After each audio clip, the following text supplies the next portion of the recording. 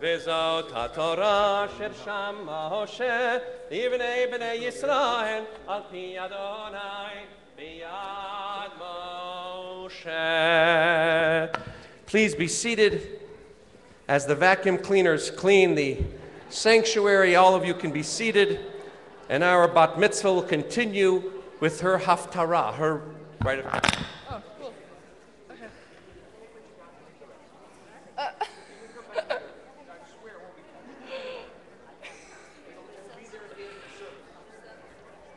On top of that, I think you probably had enough, but...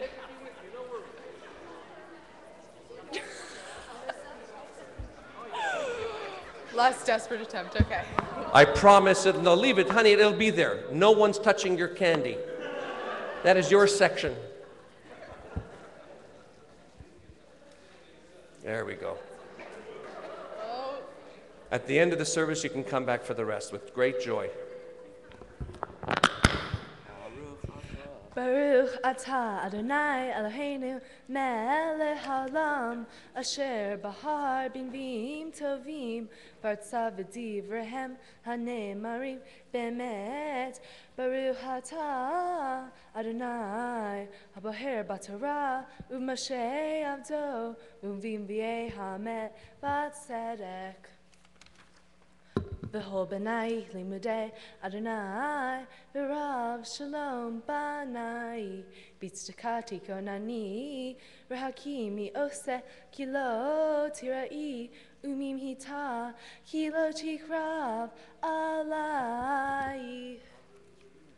Baruch atah Adonai Eloheinu melech haolam tzur kol ha'alamim tzdik b'chol hadarot ha'el ha'ne'eman ha'omer v'oseh ha'mdaber mekayem shekol devarav amet v'tzedek al ha'torah ve'al ha'vodah ve'al ha'navim ve'al ha'om shabbat hazeh shenatata lanu Adonai Eloheinu l'kdashav li'menuah lahavod u'tifareh.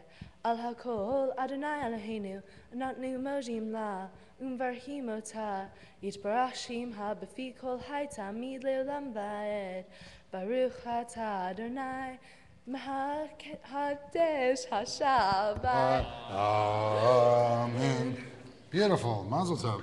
So, having fulfilled the mitzvah of chanting from the Torah and sharing the Haftorah with us, we now have an opportunity to listen as our fabulous bat mitzvah, Remy, is going to share slowly some of her thoughts with us about the significance of this day and the meaning of her Torah portion and how special it is to her that all of you are here to share this special day with her. Slowly into the microphone. Go ahead. Well, I'm not going to go away from the microphone. When I was a little kid, I had a favorite tree in Barrington Park. Every day, I would go there with my parents and my dog, Daisy. Daisy was a fierce protector, and I rarely got to play with other kids. But she would always follow me to my favorite tree and stand on guard as I scaled the withered limbs. In order to reach the high branches, my parents would have to lift me up or let me stand on Daisy's back, which she didn't take very well. And every day, I would tell my mom, Mommy, one day I'm going to climb up to those high branches all by myself, and then I'll be able to see the whole world. A few weeks ago, I went back to the dog park to climb my favorite tree. Although it was without Daisy, she was there in spirit. I grabbed hold of those branches and climbed all the way to the top.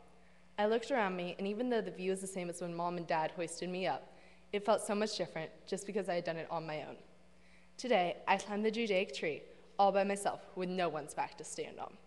By becoming a bat mitzvah, I reached the top of this tree, and from this vantage point, I can see the Jewish community that will always surround me and pick me up when I fall. I'm grateful for being given a chance to climb this ancient tree, to grab hold of the same limbs my ancestors have held onto for thousands of years. In climbing this tree of knowledge, I am touching and experiencing history. In my Torah portion, Parshat Re'eh, it talks of blessings and curses, how one can be disguised as the other, and how both bring good and bad into this world.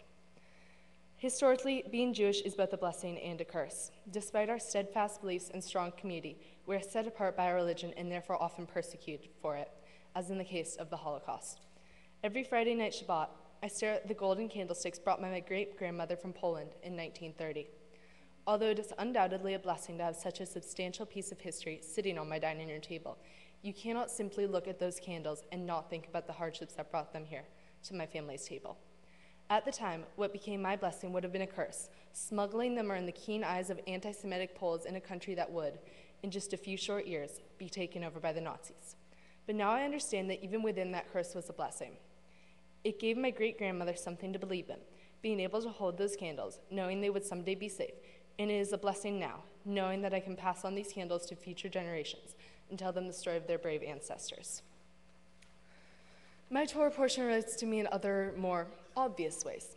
Out of the entire Torah, thousands of pages worth of stories and lessons, I got the portion that talks about keeping kosher and not eating meat. Clearly, someone is sending me a message. Just knowing this gives me an inexplicable connection to God, a feeling of being born with certain qualities and morals that no one can ever take from me, an extremely important part of Judaism. Why does the Torah put such severe restrictions on how and when we eat meat? I highly doubt they knew about mad cow disease, and even if they did, there would be no McDonald's around to cause it. And why are we only allowed to eat certain kinds of meat, and then only under certain circumstances? Part of it is because, at least according to Rabbi Joseph Telushkin, being vegetarian is the ultimate observance of Jewish dietary laws. But I also believe it is because the Torah wanted Jews to be separate, in some ways. If you isolate what foods a person eats, then they become distanced from their peers. In this way, the Israelites could be a part of the community, but retain their separate identity. These laws given to us by the Torah make everyone unique but still united, creating the strongest bonds possible. Throughout my journey to becoming a bat mitzvah, I have learned all the lessons preached in my portion, Parshat Re'eh, 10 times over. For example, not practicing your Hebrew may seem like a blessing at that moment, but later in the day it becomes a curse when your mom starts yelling at you. Several times. I've learned the importance of being unique because those qualities that make you special are what other people value the most in you. I've learned to always believe in your family and friends, and that any challenge worth doing is worth doing your very best. This day would not have been possible without both my parents. Mom, you are the shining bulb of knowledge in our family. You're the one that always tells me to not get into cars with strange people I don't know. Probably wouldn't happen, but it's good motherly advice. Or to change my outfit because it's completely not weather appropriate. This is likely to happen twice, maybe 3 times a day. You've taught me how to succeed in life, and that if you do what you love and love what you do, no matter how much money you make, you're the richest person in the world in the ways that count. Even though I didn't inherit any of your looks, or your personality traits, or your fear of the water, I did get the knowledge genes, and I think those are the ones that count. You make every experience a memory and a lesson, and I love you. Dad, you have to be the funniest, most personal guy I know. When I'm crying my eyes out because I got a B+ on a test, you can make me laugh, even if the jokes you're telling me aren't very funny and they're all about Polish grandmothers. I think it's in the delivery, as you say. You've taught me to not afraid to be yourself in front of other people because your personality is the most impressive thing you can show off. I've learned from you to stand up in front of an entire auditorium of people and give a graduation speech, and to stare down the other debate team and dare them to give you a POI when you make a good point. You've taught me to be strong even when you lose someone you love, and to never give up even when the odds are against you. I love you, Daddy. Thank you, everyone, for joining me today as I become an adult. Not in the sense that I get a car or my own apartment. I wish. But in the way that I am willingly taking on the responsibility of being Jewish and all that comes with it. Even if all your material possessions are gone, you will always have your beliefs. And today, I'm being officially accepted into this community of beliefs and values. I am growing up. Shabbat Shalom. Shabbat Shalom, beautiful. Nice job. Thanks.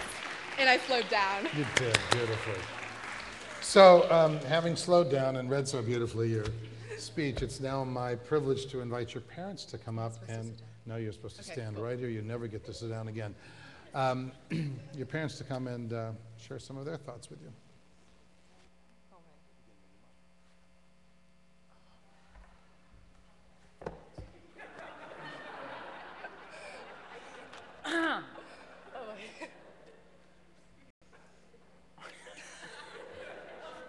Come on, make it past the first sentence. Fadian. Interior Ralph's Supermarket Day. A frantic mother wheels a grocery cart with a broken wheel through the produce section. In the cart sits a very large, very loud 2-year-old. The frantic mother sees a sample